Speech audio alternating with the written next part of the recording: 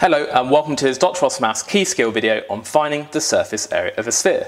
Remember, the surface area is just the total area around it. It's like how much wrapping paper would you need to fully wrap the 3D solid. Now, the formula for the surface area of a sphere, I'm just going to write SA for surface area of a sphere.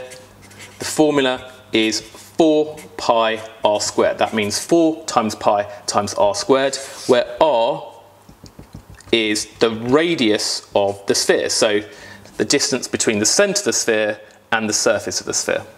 So we're just going to use this formula. So the radius here clearly is 5. It's the distance between the centre of the sphere and the surface of the sphere, and we're just going to shove it into this formula. So the surface area is 4 times pi multiplied by the radius squared, so 5 squared. Now let's simplify that. 5 squared is 25. Times by 4 is 100.